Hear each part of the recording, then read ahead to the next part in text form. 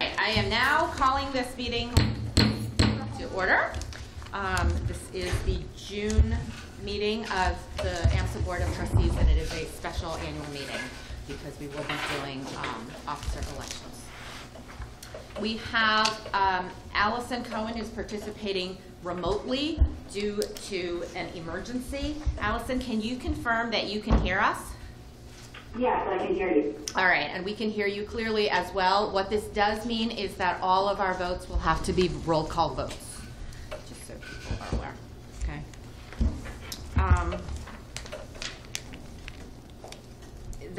Just to review the agenda today, we actually have a very full agenda, but we have a short executive session, so that's good. So it will be an open session longer than we have been the last couple of months.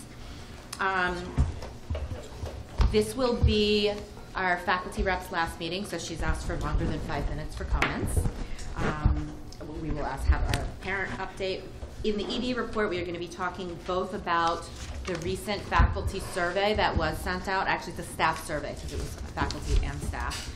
A little bit more discussion on family survey results. You all received the open response questions that Rick graciously redacted, and also an update on the special education department. In chair business, we're doing trustee elections. We're going to be re-electing our parent rep, re-electing our new faculty rep. A brief discussion on committee assignments. This is our annual distribution of tasks for all trustees. So we're going to be looking at all our committees and task forces. We get to vote on our collective bargaining contract that our collective bargaining team graciously spent many, many hours negotiating. And then we'll have updates from various task forces. And then within governance, we're going to be talking about officer elections because all officers are up for renewal. Discuss a proposed ED evaluation process.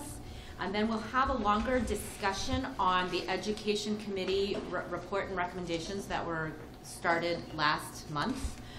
We will take a good chunk of time. We've devoted 30 minutes. We'll see how the discussion goes. A copy of last month's report is in your board packets as well. So are there any questions or changes or additions to the agenda? Okay, if not, let's look at the minutes.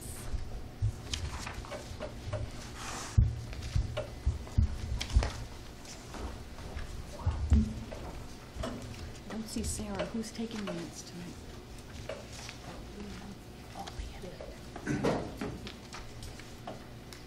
Any questions on the minutes? I didn't see Sarah. Who's I know doing Sarah's minutes? not here today, so Allison and I are doing minutes. You okay?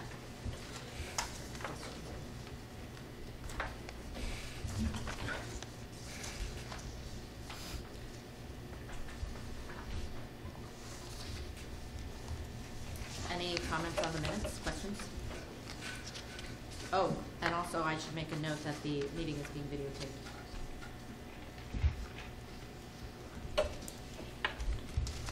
Make a motion we accept the minutes. Ken made a motion. Second. Chris would second. We have to do this as a roll call vote, so Mark. Yes. Yes. Yes. Yes. Allison? Yes. Okay. I abstain. Oh. I was not here. Okay. I vote yes. Yes. Yes. Okay, thank you. The minutes are approved. All right, public comment. Ooh, look at our fancy update to the podium. Yeah. Okay, we have 2 people signed up for public comment. Miss Lisa Anderson.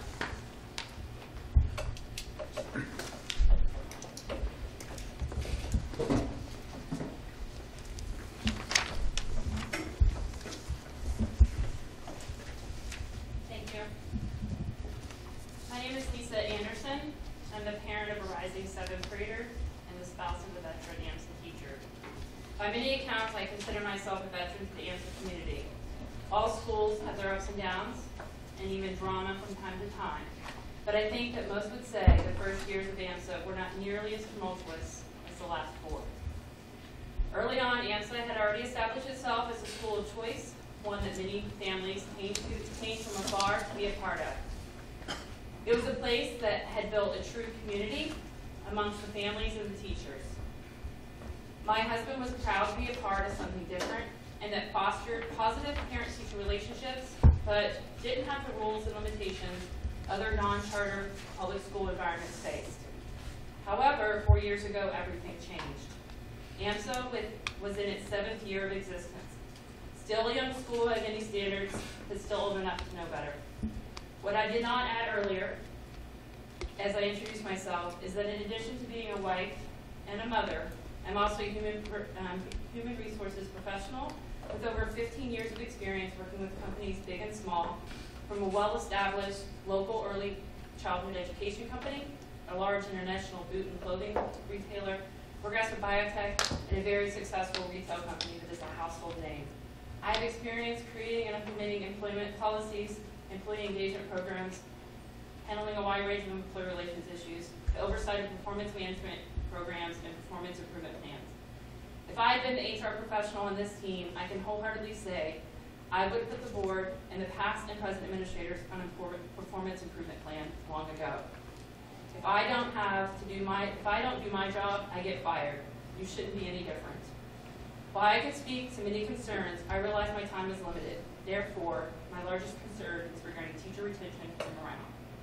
4 years ago, I wasn't a parent of the AMSA student, but as a mother, I can empathize with the massive changes that were afoot. As an HR professional, I was in awe of the choices being made in the 3 years under John Mercado's reign.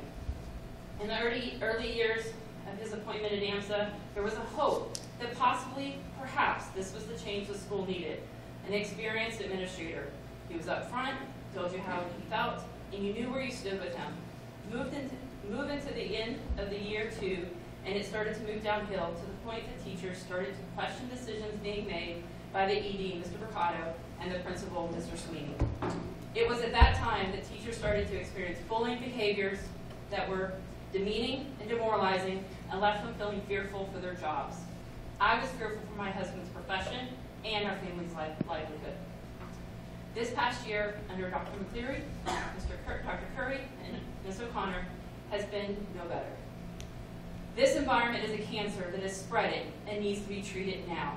Teachers are pouring their hearts and souls into the education of our children, and in return, they are facing barriers with union negotiations, a revolving door of administrators, massive lack of respect and professional courtesy, and demeaning and oppressive leadership. Data reported and shared on the DOE website supports the patterns as well. 2013, our retention rate of teachers was reported at 81.9%. Last year was 83.3%, the lowest of the 4 core towns. Their average retention was 91.25%. Our retention rates are also below the state average of 88.5%. Even if you look at the 5-year average, AMSA retention rates are far below the core town's average as well as the state average. If we are to be a school of choice, then teacher retention is paramount to this success. Move forward to the summer of 2015 and to this year, and we are still facing massive attrition. Last year, we reportedly hit around 25%. However, when I questioned Dr. McCleary for more information, I was stonewalled. However, it is reported that he believes attrition happens. Yes, it does, but not at the rate or the fashion in which we have seen. This feels more like a cleanse than normal and natural attrition. Attrition is normal and healthy, but only to a certain degree. There are any number of studies that can speak to that fact. Current data is no better. Here we are in the first week of summer, and we are already at 15% and climbing. It is time to stop the bleeding and right this ship. In this year, with our 5th ED, we are no nearer to that goal than we were 2 years ago. Under the current administration, we started and ended the school year with the uniform cake. We wasted countless time on that. We have faced deceit, a reduction of services to special education students, an extreme lack of communication, a decrease in adherence to and regard for safety rules and regulations, cover-ups of school-related incidents, an increase in student misconduct and bullying and continued attrition issues, not just in teachers, but also with students, which is a new and troublesome trend. You can have the brightest students and even the modest of administrators, but without highly skilled, motivated, and dedicated teachers who feel heard, valued, and respected, we cannot be successful. I think the empirical and anecdotal evidence is overwhelmingly clear. We are a sinking ship. Without swift, clear action and immediate development of a cross-functional task force to fix these issues, we will cease to exist. All options for teacher retention need to be explored. What we have right now is not working. Thank you. Thank you. Thank you very much.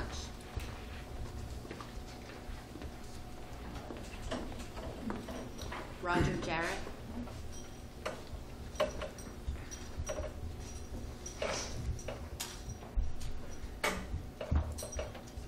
Well, board and audience, I have a very good piece of news to share. I'm coming forth as the president of the Soaring Eagle STEM Foundation, and working with the AMSA Foundation, we have merged the two organizations together. The STEM Soaring Eagles has accepted the grant from the AMSA Foundation of the remaining monies, which will be used for the benefit of the school. And so going forward, the STEM Soaring Eagles will be the blind foundation that will be representing the school. It's been a long time in coming, and I think it'll be very much in the best interest of the school that this happens.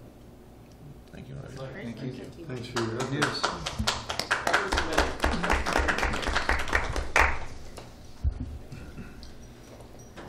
Jess Bowen.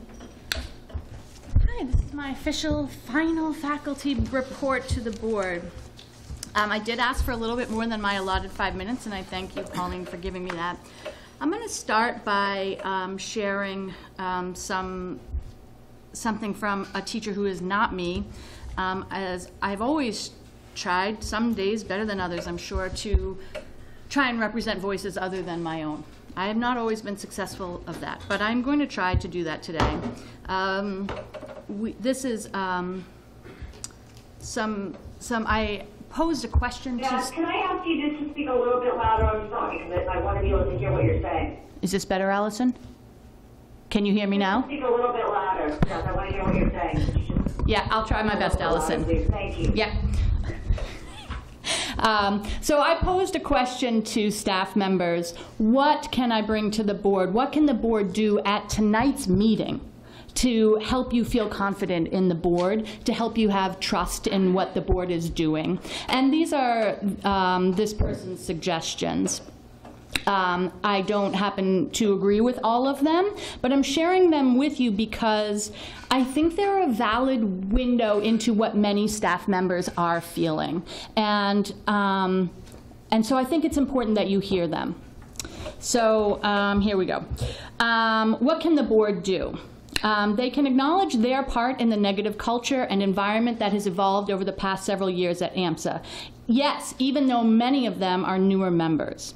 They can apologize to staff who have left over the years for any wrongs those people may still feel in regards to how they were treated. They can express their disappointment, frustration, and pain in being part of an organization that is best known for the 1, successful performance of its students in multiple venues, states, and nationwide over the past years, and the mismanagement and mistreatment of its teachers and staff in countless ways over the same period. They can express their desire to turn things around and willingness to be held accountable for the speed of that turnaround. They can acknowledge that the current system has not been working in the best interests of the students or staff, and that there needs to be changes to the fundamental way AMSA is managed. They can publicize the results of the staff survey to all teachers and families verbatim. They can act on the results of the survey publicly as appropriate and swiftly. They can admit that a single teacher representative on the Board of Trustees has been a poor way for them to gain an accurate and timely view of how teachers feel about their employment and treatment at the school. There needs to be better teacher representation to or on the board, and that they are willing to be, they're willing to publicly explore any of these options. For example, more teacher representation and power within the structure of the school. They can admit that relying on the executive director to give them a realistic and timely view of what's happening at the school has proven to be inadequate, and as have been yearly surveys of the staff. There need to be other ways the board can get a finger on the pulse of AMSA, so to speak. They can show that they are willing to publicly explore these options. They can publicly show. They can vocalize their desire to make AMSA a school other teachers will be tempted to leave their places of employment and come to, rather than the opposite. This would require them to finally take a stand behind the teachers who have faithfully defended the AMSA wall, recognize the importance of the profession, and show their willingness to do what it takes to keep teachers at the school. Yes, this means renegotiating the current deal. Express their willingness to commit to communicating with AMSA alumni, building more of a community that celebrates past students and welcomes them back to participate in community building activities. And the person concludes by saying, I recognize that many of these don't technically fall within what the board generally does. The past 5 years show me that it's time to change what the board generally does because they have been part of the problem intentionally or not. So I'm going to move on from that, and I'm going to say a little bit about the role of the faculty rep. This is the end of my tenure. I've served 2 one-year terms, and right before I came into this position, the bylaws were changed so that the faculty rep could be limited to serving 2 one-year terms. I'm saying this for anybody who might not know. The faculty rep used to be able to serve 3 one-year terms. And I believe that's the same with the parent rep. We've tried to keep, the board has tried to keep these roles fairly parallel. I believe that the move to change it, to limit it to 2 years when it was first moved was viewed with suspicion among the faculty. What? They don't want our person to be on the board. At the time I was that person, so I was flattered. I don't think I would win an election if it happened today. And I think that it's really smart that we're going to limiting to 2-year terms. This role, the faculty rep role, can only work if this person brings an outsider perspective. It can only work if you, the board, are, if I'm free to come in and say, here's what you're not hearing. But as I've worked with you for 2 years, I have come to a place where I want to work with you and not against you. I don't want to be an outsider. I'm not an outsider anymore. I'm one of the insiders. I've been working with you. I have access to meetings with Dr. McCleary that the vast majority of faculty members don't have, and I automatically, therefore, have a different perspective. And I think it's important to realize that it's very healthy that I am leaving, and that I don't think that that needs to be a judgment in any way on me or the job that I've done. As a matter of fact, recently, one of my colleagues suggested that I should be ashamed of how I have represented the faculty. And I'm sorry that they feel that way. I'm not ashamed of the job I've done. I've been through 2 very difficult years, and I've tried to do the best I can, and I know that I haven't always done the best job. And so I just encourage the board to kind of recognize that role as, this role as a difficult one, that sometimes it's my job to be a gadfly. Not my job, but it will be Tom's job next. Sorry, Tom. And so that's an important role. The faculty needs to feel like you are willing to listen to the nasty stuff. And so I'm just asking you to keep that in mind. And I'm asking the faculty to keep in mind that this role changes your perspective by its very nature. And I have come to sort of appreciate that change. With that, I am going to offer my thoughts on this end of the school year and where I am. So here's my last faculty rep to the board. Next month you'll be welcoming Tom, and I'm very confident that he will be an excellent representative of the faculty. I wish I had a more positive report to give at this time, but as you know, at least 10 faculty members will not be returning to AMSA next fall. This does not include the fairly long list of people who left during the school year. All of the people are leaving for different reasons, but all of them are choosing to leave. Not a single person has been terminated or asked not to return. I would like to publicly thank these teachers for their years of service to AMSA and to its students. Lauren Gagliardi, David Alano, Kelly Antonuccio, Melissa Gray, Rhiannon Myers, Andrew Kudo, Katie Jenkin, Corey Pasternak, Irina Russell, who is I think the only person on that list who's been here longer than I have. She retired. I wish her the best of health. I think that is AMSA's first official retirement. And Sheila Warner is also leaving, who is not a teacher but has supported AMSA teachers superbly. My big fear is that this list will continue to grow. It has been a difficult year for many people at AMSA this year, and I think it's time for us to face a very difficult truth. This is not a nice place to work. And I think we need to ask ourselves some really honest questions about why this is true. A workplace climate should have a tone that is set by the administration and the board. But we are all responsible for helping to create the climate we want to experience. And many people in the community have been willing to look to administration and the board to fix the climate issues, but have been unwilling to question their own behavior. This is an all-hands-on-deck kind of moment. I think it's really important to recognize that it's not just the many teachers who have had a really sour year. Many parents have had bad experiences this year. Several department chairs have had rough years. And our administrators, in their first year here, have faced a baptism by fire. I have heard horror stories, and I have witnessed with my own eyes people not being treated well. I've heard of people being called ugly names and treated rudely, people who overheard cruel things said about them based on their physical appearance or about how they dress, how much they eat. I have seen, and I am not necessarily talking about teachers, and here's where I'm probably going to be, I'm going to say some things that aren't going to make a lot of people happy, but this is my last moment.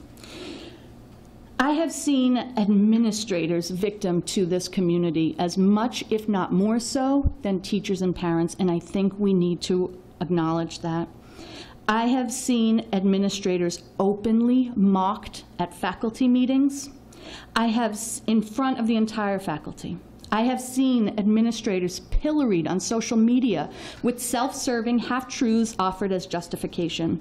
I have seen people complain about the number of administrations teachers or students have had to adjust to, and then in the next breath suggest that the administration needs to go. These things happen to people who are new to our community, people who should have been welcomed, and under these circumstances, I don't know why any administrator, why any teacher, or why any parent would stay. It is ugly. And I want to say this really seriously. We need to look at what we can do to fix this. Maybe you think you would be happier if Dr. McCleary or Dr. Curry or Ms. O'Connor did leave. Maybe you think maybe that's why we made it unwelcoming in the first place. But I don't blame anyone who chooses to leave. People need to make the right decisions for their families. But where will AMSA be if people continue to leave? We cannot start fresh every autumn. We have to ask ourselves where we want to be in 5 years. I don't know if you have ever thought of me as a person with integrity, wisdom, or honesty, but I hope so. I hope that's how I got elected in the first place. But if you have ever valued my opinion, I'm asking you to give some weight to what I am saying. There are very few great school administrators out there. And I have met with Dr. McCleary many times, and I think that he is the real deal. I think that we are conditioned to think of people who react quickly as decisive leaders, and he is not a quick actor. We tend to associate quiet with weakness, and I think that Dr. McCleary's slowness to anger is his strength. Every decision that he has made has been greeted with loud, angry, public criticism. And if he leaves, I wouldn't blame him. I think not only do we not need to be in a position where we're asking him to leave, we need to be praying every night that he doesn't decide to leave us. Because we have made this a miserable place for him to come to work. And if he leaves as an institution, we will not be better off. In my 2 years on the board, I have worked on hiring 2 executive directors. It's an exhausting task. If you have seen the pile of resumes that come in, there are not a lot of great leaders out there. There's not some magical forest growing brilliant executive directors and we can just go and have our pick. Google us. Would you come and work here?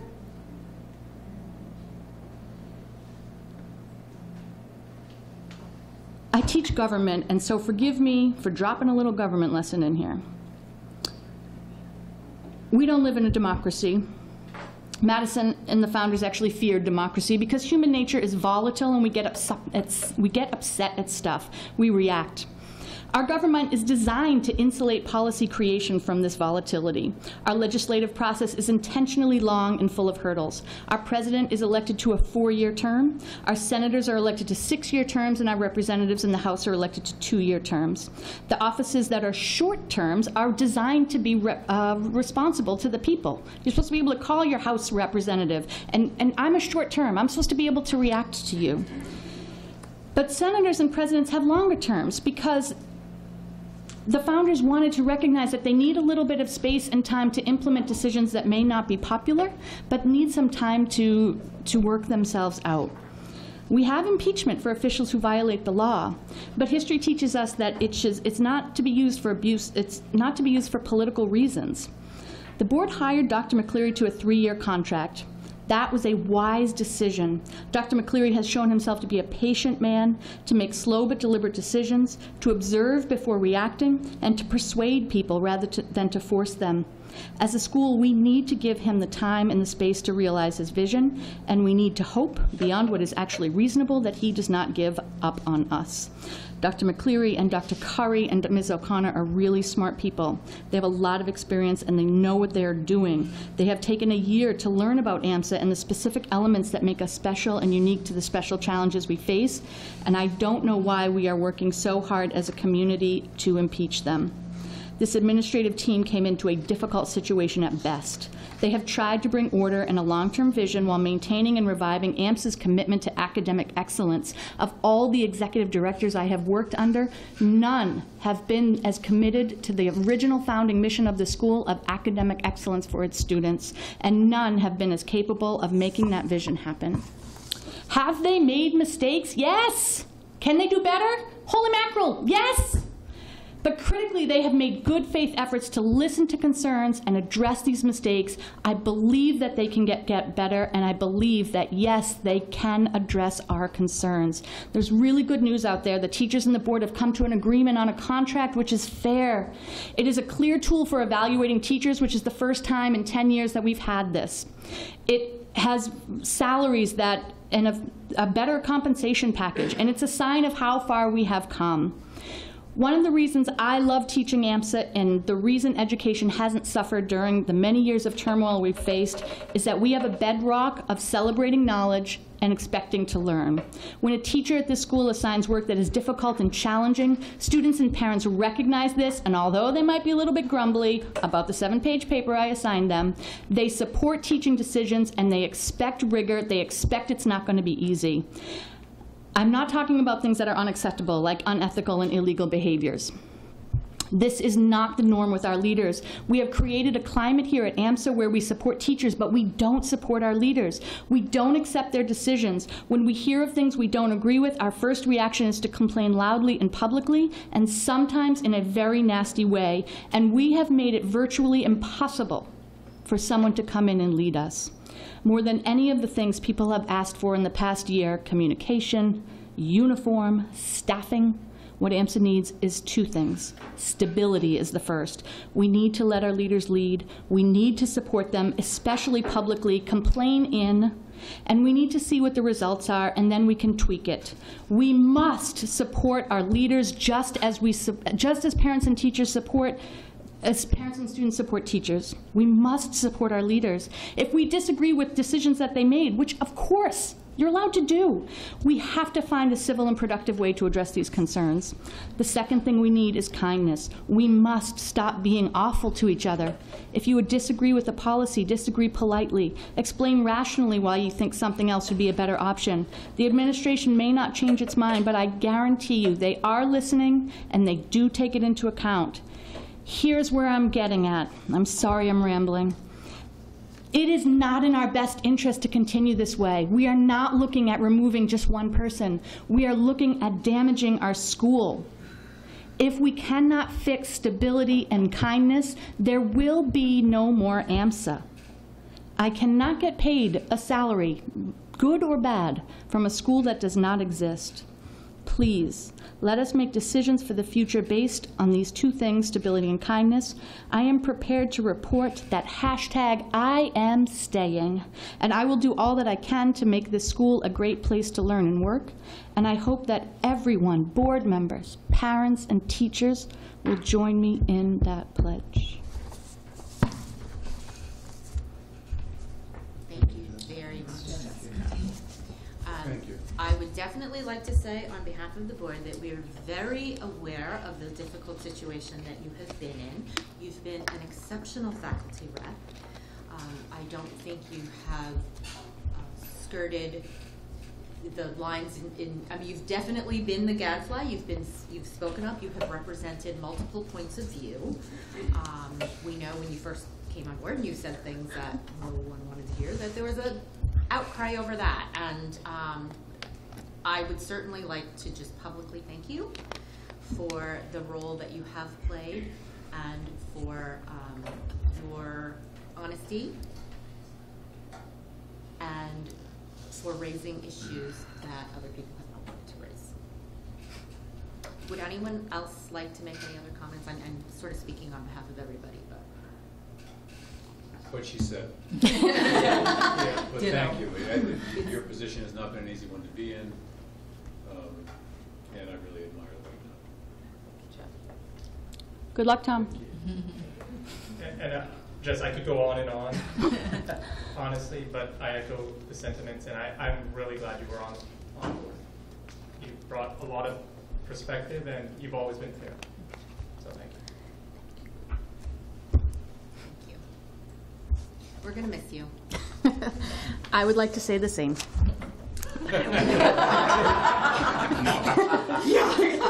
I'm looking forward to getting back to my Thursday night trivia team. You can always come. I can always come, yeah. Thank you very much for your comments. Liz? Okay, so for the parent representative, fortunately I was able to reach out as school was ending, and people haven't forgotten that we were meeting tonight, so I did get a number of responses. Actually, just to echo what Jessica was talking about and what Lisa mentioned earlier, teacher turnover continues to be a great concern, and I heard from more than 20 parents, and not just teacher turnover, but the quality of the teachers leaving. And just to put it into perspective, I did take Rick's redacted comments and sort of broke them down into 4 categories, and what I came up with is 41% of the comments about the characteristic of your child's school in terms of his or her learning. 41% was teacher related directly. 33% was culture, 24% was curriculum, and a lot of the curriculum columns could have gone either way, either curriculum or teacher based. So I don't think it should be lost on any of us that the turnover issue is a problem that we need to get in front of quickly. So that is one thing that I did want to address. The other thing I would say I've heard from 5 to 10 people around, and I want to confirm, I don't know if this is true or not, but there's been information floating around that the school's been operating with 1 nurse, and there's concern around that and the legality of that, and I do not know if that is true or not. So I'm just asking that question. Another comment that I just received tonight that I think would be I'd be interested to understand this, is around the accountability plan, and I know that we report out on that once a year, but I'm wondering if there are pieces of it that can be reported out periodically throughout the year so we don't lose sight of it, because it is such an important document. And that's just one question, and it doesn't necessarily have to be via a board meeting. It could be via the newsletter, so that people are getting information around the accountability plan. And then another comment I did receive this evening was just around the copies with the executive director, and whether they're with the executive director or another administration rep, but just it would be nice to see some results that are coming from those copies. versus just being a conversation. Make sure that there is more two-way communication happening and action taking place. And that is my update for tonight. Thank you. We turn now to the Executive Director report.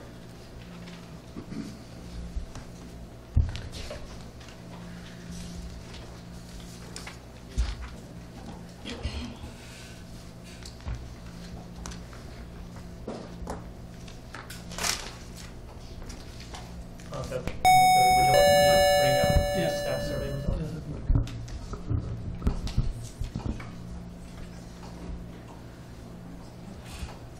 So the first thing I have to report on are the faculty staff survey results, which came in recently. I had met with faculty rep Ms. Bowen to go over the questions, and we selected a fairly large number of questions, somewhere on the order of 70 or so. And the questions involved questions that were asked previously last spring, and so the idea was to make a sort of comparison to see where things are headed. So the different categories, as you can see, morale, faculty growth mindset, school climate, staff leadership, relation, teacher-family relation, and teaching efficacy. I think that if you go further, and testing, if you go further down, you can see where the individual questions were going, in which directions. So, for example, for AMSA morale, if you look at the responses, and then you see on the right-hand side there, the green arrow means that the change was positive in an upward direction from last year. If it's a smaller number upward, it isn't in green, it's in a grayish color. And so you can kind of at a glance tell where things are headed with these questions. And then if you go down, so all those are going upward, although some by smaller amounts than others. This section is about, let me see, where's the heading for that one? Is that still the morale?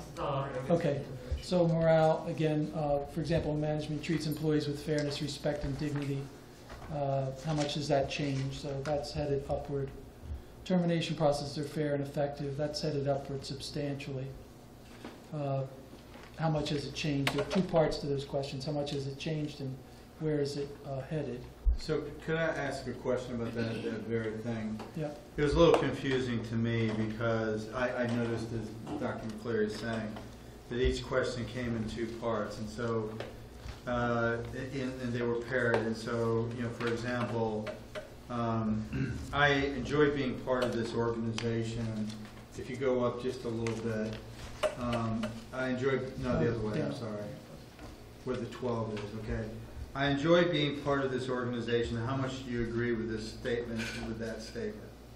So 61% responded favorably, and so that's down 12, okay. Then it says, I enjoy being part of this organization. How much has this changed over the past 12 months? 24% responded favorably, and that is an uptick of 21. I just don't get the logic behind that at all. How could you enjoy being part of the organization? How much do you agree? And in general, it's 61. So I guess the implication is that 61% say yes, I enjoy it. Only 24% said that it increased over the past 12 months. Is that the way? I think that's the right way to interpret it. And so, how does that 12 and 21 factor into that? The up 12 or down 12, up 21. Is that a number of responses or?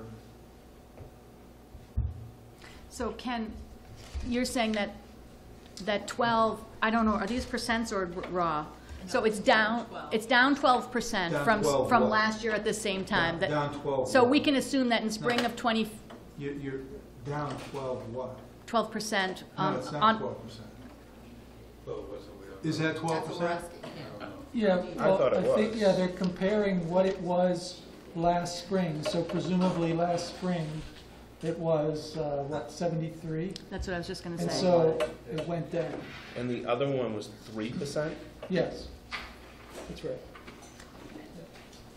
Well, so I'm not trying to derail the conversation here. I'm just saying it's confusing to me how to interpret this pairing. Yeah, I think that was one of the questions that was asked more often than not. Some of the questions, there are not too many of them, but some of them have that pairing where it talks about how much has changed, and then do you agree with it? Yeah, yes, no, I agree a great deal, or a little bit, or whatever. So maybe those particular questions that are those pairs would be something we could explore. Well, the reason why I think this is important is because if you go down, if you look at several of them, the tools and technology we use to help me get my job done, how much do you agree with this? 72% responded favorably. Okay, that's down 9. Right. And yet, 14% have said it's gone, that it's improved over the last 12 months, which just seems to, if it's gone down 9, how can it improve by 14? Well, I think, Ken, that the people who took the survey in spring of 2015 is not the same group that took it. So it's possible that it's changed from 2015, then a different group is taking it now. Yeah, well, even aside from that, right, so, no surveys are perfect, I suppose.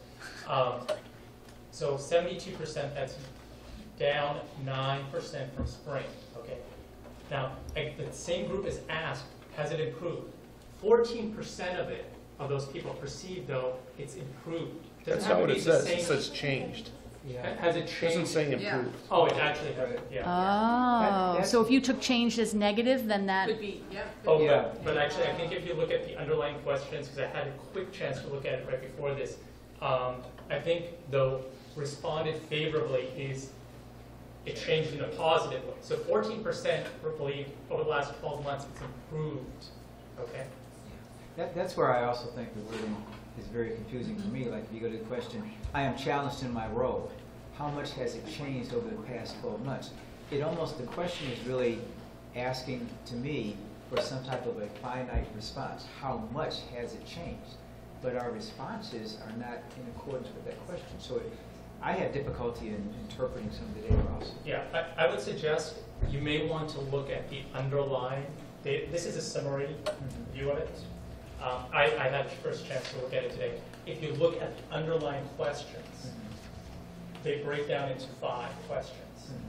Here, this is that 14% is a summary of the favorable.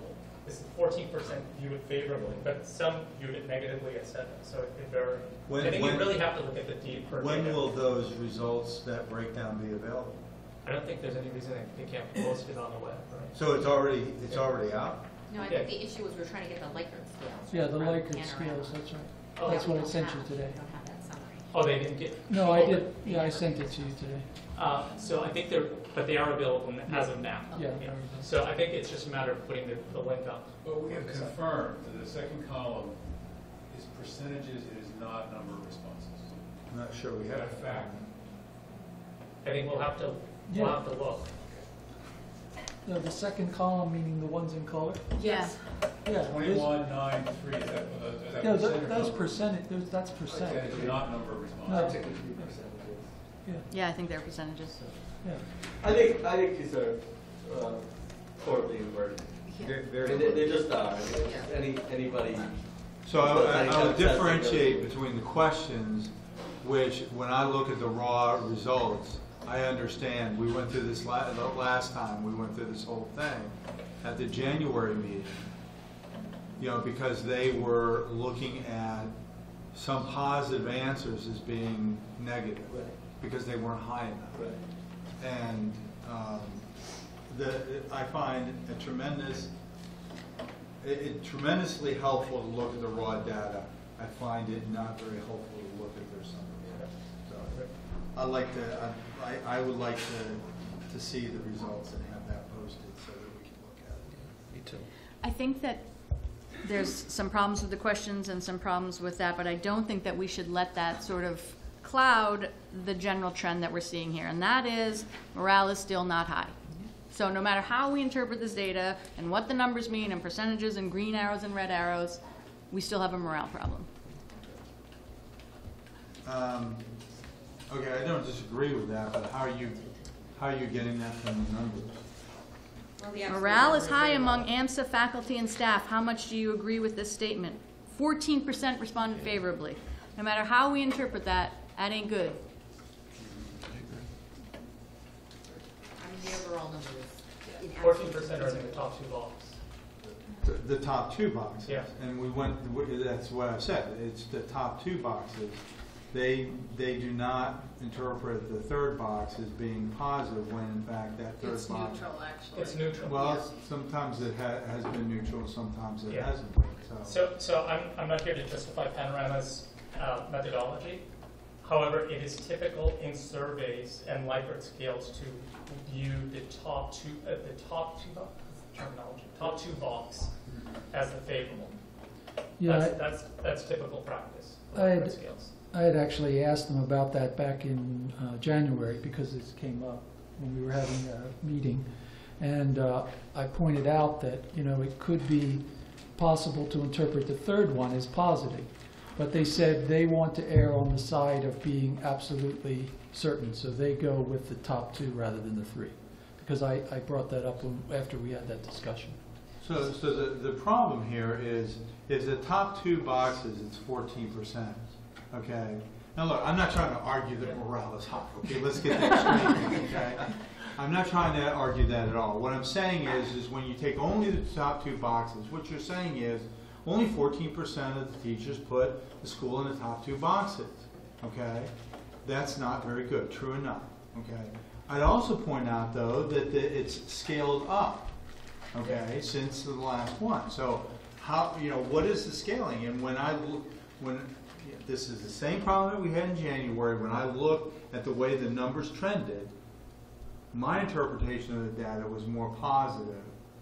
Not that we didn't have problems that needed addressed, but it was more positive than what the summary report gives. And no question about it. I completely agree. You need to look at the detailed report. I think that's now available as of today. It'll be posted. I think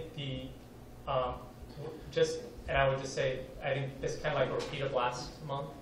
We got the summary results first, then you can drill down on the details. I think you got the detailed links for the family survey, which we have reviewed in the summary last month, so you can drill down and look at the actual lower level data to get a better sense. But I think, to just point, fundamentally, we have an issue. And if you look at it, let me just ask quick. Yeah. If I interpret that correctly, then I would say that back in June we were at 8%, now we're at 14%.